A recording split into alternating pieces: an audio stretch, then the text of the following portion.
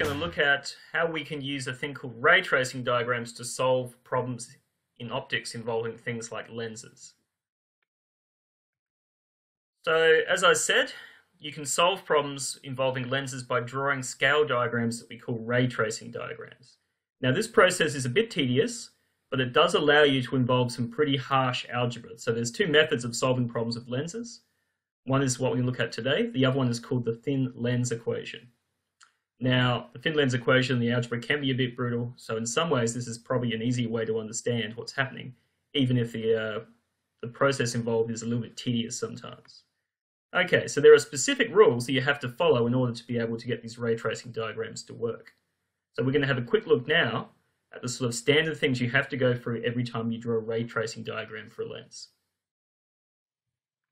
Right, so we start drawing our ray diagram with a simple dotted horizontal line, which we call our principal axis. And then somewhere in the middle of this dotted line, we're going to draw a second dotted line in the vertical direction. That will become our optical axis, and that's where we're going to sketch our lens. Now, the lens itself doesn't have to be super neatly drawn, it's just there to help your thinking out. The actual to-scale thing, the thing you have to measure accurately, are the rays that we're going to draw. Now, having drawn that lens, the next step is then to label scale points along the principal axis. You can put as many scale points as you like along there, but you should always make sure that you put in the F and 2F points on either side of the lens. Now, in this case here, I've just put the letters F and 2F, but what you would try to do in a particular problem is you try to actually put them in as values. So if your F is 5, you'd put 5 and 10 on either side. And you might choose to have things in between like 2, 4, 6, and 8 as well if you wanted to. Okay, so having done that, you represent your object by drawing a scale arrow that points upwards. And it needs to have an arrowhead on the end to indicate direction. So for example here, that would indicate an object with a size of 3 units because it takes up 3 units on the diagram.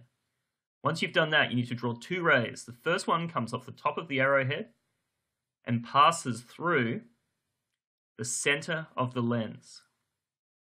Now, it turns out that when a ray passes through the exact center of a lens, it's not refracted at all. It just passes straight through without being bent. So that's the first one you draw. And then your second one you draw is a ray that comes parallel with the principal axis and hits the optical axis at an angle of 90 degrees. Now, it turns out that that ray will be refracted inwards, so it passes through the focal point F. And then when you do that, the 2 rays will intersect somewhere, and that point at which those 2 rays intersect, that is where your image will be formed. So then you draw a second arrow with the arrowhead at that point where those 2 rays intersect. And then you have your scale diagram. Okay, so having seen what you have to do when drawing a ray tracing diagram, we're going to stop now and have a look at a few quick examples of the sorts of problems you might be asked in a test or an exam and how you can use ray tracing diagrams to solve those problems. Okay, so my first example, I'm trying to find the image distance if I'm using a convex lens with a focal length of 8 centimeters and I'm viewing it to view an object that's 20 centimeters away from the lens. So we start, as with all of these problems, by drawing in the principal axis of the lens as a horizontal dotted line. Then once I've done that, my next step is to draw in the optical axis as a vertical dotted line in about the middle of the principal axis. Sketch in my lens, and then mark the axes. Now, I figured since the focal length was 8 centimeters, I'd go up in steps of 8. So I've got 8, 16, and 24 on both sides of the lens. Once I've finished doing that, then I need to draw in an arrow to represent my object. Now, we know that the object is 20 centimeters away from the lens, so I do it halfway between 16 and 24. Doesn't matter what the height of this object is. And I draw my 2 rays. The first one goes parallel to the principal axis, then passes through the focus. And then the second ray just goes straight through the center of the lens without being deflected at all. And where those two meet, that's where my image is formed. So in this case here, I've drawn a little arrow to represent that. That will be an inverted image because it's upside down. Now, in terms of what the image distance is, you can see it's just past the 12 mark. It's almost a little bit more than halfway between 8 and 16. So if you were doing this to scale, you'd use a ruler. I didn't have a ruler, so I estimated it. I estimate it to be 13 centimeters. So DI is 13 centimeters. Okay, example 2. A convex lens is used to produce an image of a candle that is 75 centimeters away from the lens. The resulting image can be seen on the other side of the lens at a distance of 1.5 meters. Given this, what will be the focal length of the lens? So as before, start off by drawing in your principal axis. Come on, Graham, a bit faster than that.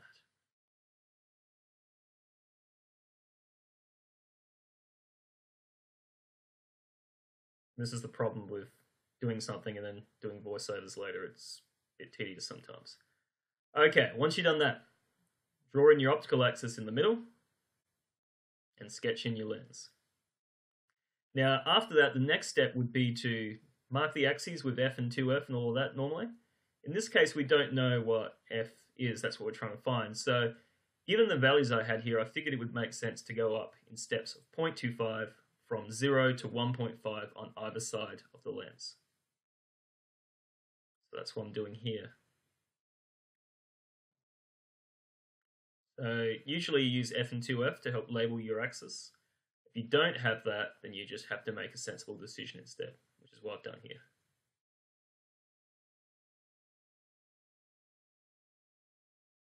Right, once I've done that, I'm going to draw an arrow to represent my object first. Now we know that that's 75 centimeters to the left of the lens, so it's at the 0.75 mark. Then on the opposite side, I'm going to draw another arrow to represent the image. Now, because we're passing this light through a convex lens, we're going to get an inverted image. And we don't know how big that inverted image is going to be. I've just kind of drawn a line there to get me started. But what I'm going to do is this. I'm going to draw the ray that passes through the center of the lens first. And when it gets to that 1.5 mark, that's going to be where my image forms. So now I can finish off that image arrow.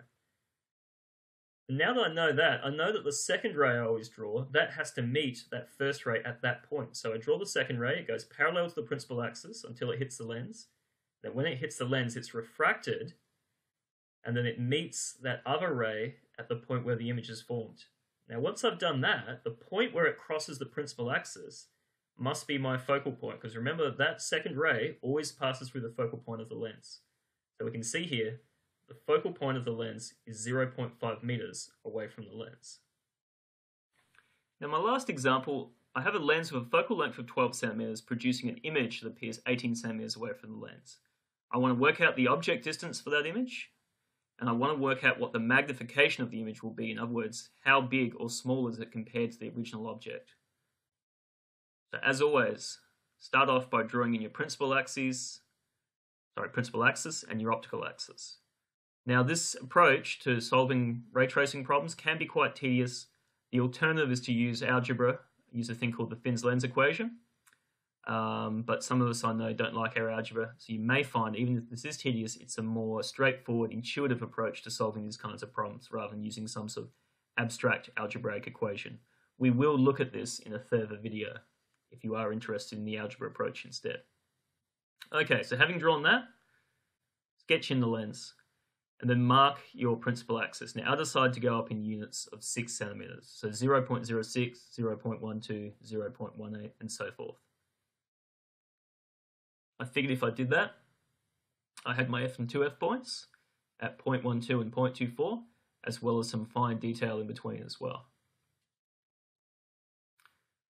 Now, because we're using a convex lens here, we're expecting to get a real inverted image on the other side of the lens, on the right-hand side. So I'm going to represent that in a second by an arrow that's pointing downwards to represent an inverted image.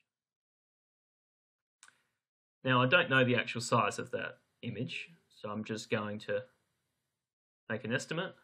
I'm going to make it 2 units, which is, according to our scale here, is 6 centimeters.